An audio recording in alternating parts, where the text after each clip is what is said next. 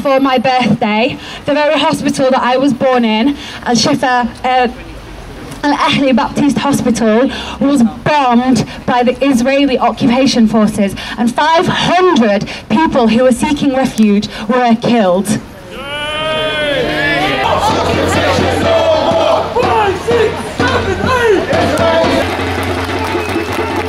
When they describe what the Palestinians did on the 7th of October, and they say the barbarity of the 7th of October, and then the human catastrophe of the Gaza Strip, this is racism. The barbarity of what's happening in the Gaza Strip. 17 members of my own family, my beloved relatives, were killed in 2 F-16 attacks. I didn't take a photo. One of the children was decapitated. Aziz, my beloved pharmacist relative, was cut in half. We collected his body from one side and the other half from the other side. Hatim, a peaceful man, was thrown out of his died. His brother's son, Misho, was thrown in the back. Children are being killed. If Richie Sunak doesn't care that 6 Palestinian children are killed per hour, 4 women are killed per hour, and they're stopping the calls for ceasefire, then they are part of this crime. They are definitely part of this crime. I'm not curious about it. Israelis a terrorist state! From the river to the sea! Palestine will be free! From the river to the sea! Palestine will be free! Kids, mothers are burying their children. They started writing their names on their bodies so that if they die, they will be able to identify them.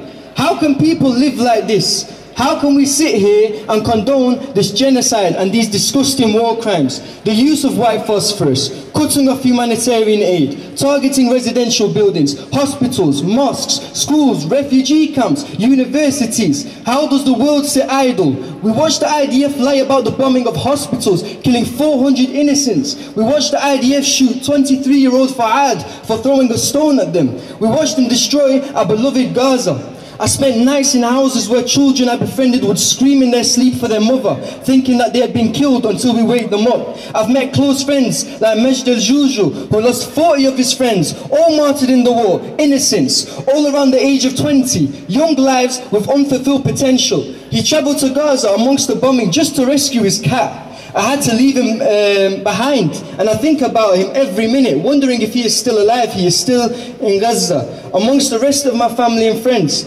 Yes, I managed to make it back home, but at what cost? I left my people to continue feeling the damage and terror while I sit home. The guilt is unbearable. People risk their lives just to go to the shop or to fill up water from local tanks. This is not life.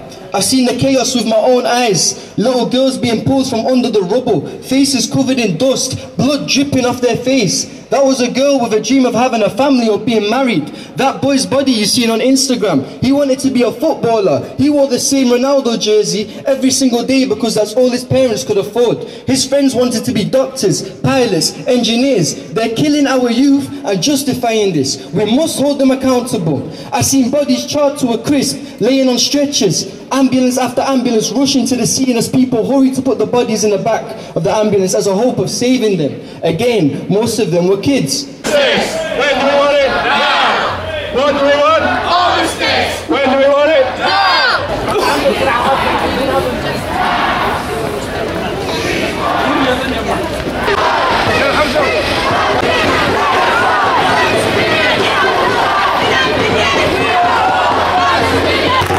So many of these amazing speakers and organizers up here that you see every week, every month, that you've been seeing for years, are Palestinians.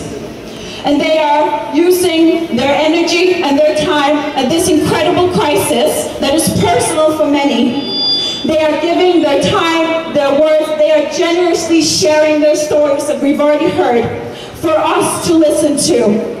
Every time you hear the same year, the same number of refugees, the same number of dead children repeated, it is for us. It is in the hope that we will not just listen, not just be sad, that we will understand, that we will be moved, that we will be outraged, and be moved to act.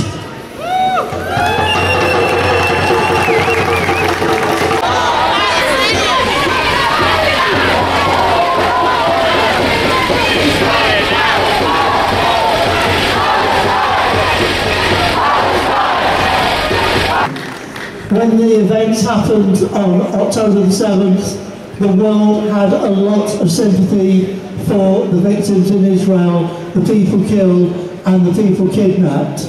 But days after that, that sympathy was overshadowed when we started hearing about the atrocities, the massacre carried out in Gaza. Thank you. Thank you for the drums.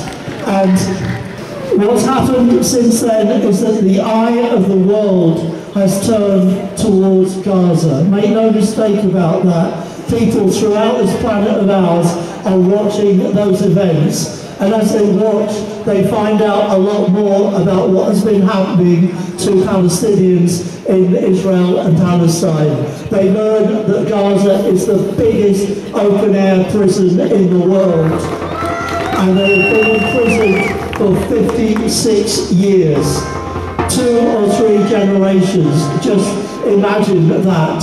They learn of the ethnic cleansing of Palestine in 1948, when over 700,000 people were thrown out of their homes as part of a campaign of genocide and apartheid. They learn that every day armed Israeli settlers are attacking with murder villages in the occupied West Bank. They learn of the treatment, the humiliation and the daily persecution of Palestinian people.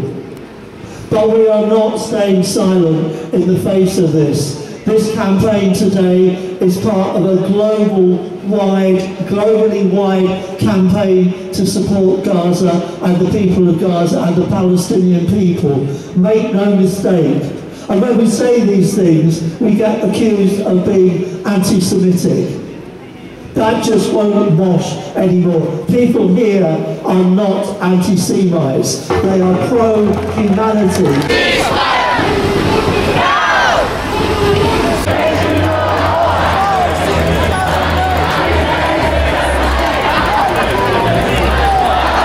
In Sheffield, you managed to shame the Labour and Lib Dem councillors in Sheffield to support a ceasefire. But where are our MPs? Where are the MPs?